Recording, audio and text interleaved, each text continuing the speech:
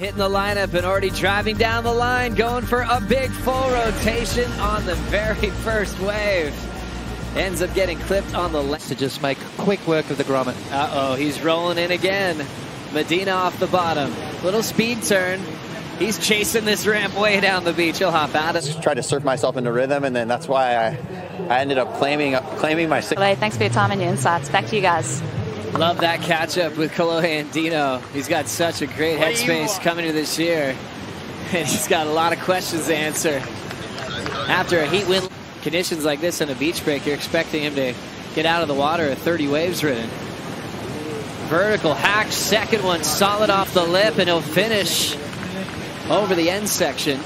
On tour last year with an amazing effort making the final in Portugal. Mateus Herdy, big float there, and it's going to slow him down. First three waves have just been little one maneuver options. Catching up to Medina. Hits it through the lip. Winds up big. Hack.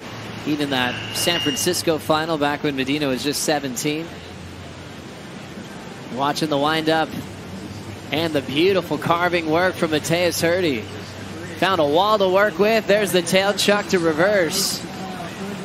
Now winds up for a little layback hack to finish that one off. Jesus, Jordan. Herdy's best wave so far. We did the one at Karamas where he just got the slingshot wedge and did a huge layback. Big alley-oop. Pulled from Medina into a heavy forehand slam on the finish.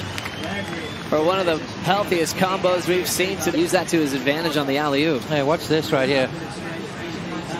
It was almost a slow motion rotation there, but absolutely perfect. It's on the schedule even though he's won it.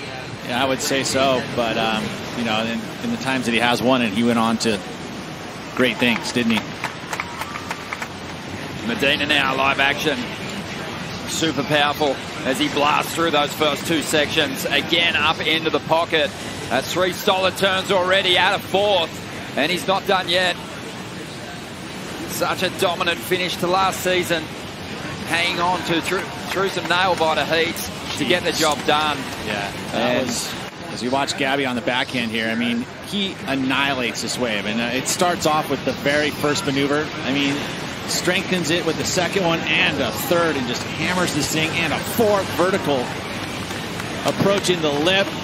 Even get some innovation and progression here. I mean, this is as well a surfed wave as you could possibly have for the size of wave.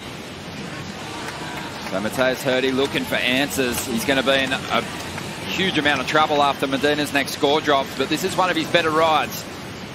On his way to a solid score here. You can see just how well-rounded he is, the variety in his surfing, a clean finish on that one. Great answer. Let's talk about guys restraining some of their best surfing in order to, you know, get a high percentage wins.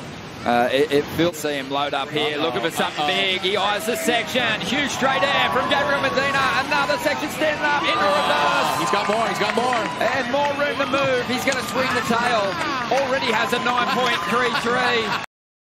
A lot less time than Slater, but Kelly 30 10-point rides. This guy's already had 15, and he might be notching up his 16 10-point ride here. That was a lot of work done. Already had a 9.33. Huge air, and the variation above the lip is what's super impressive here.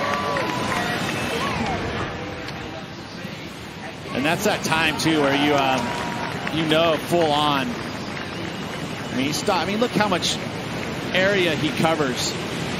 It's literally, I mean, we'll see that one more time, and literally you can mark where he takes off to where he lands. It's one of the most amazing things ever. Plus, he does a full rotation at the end as well.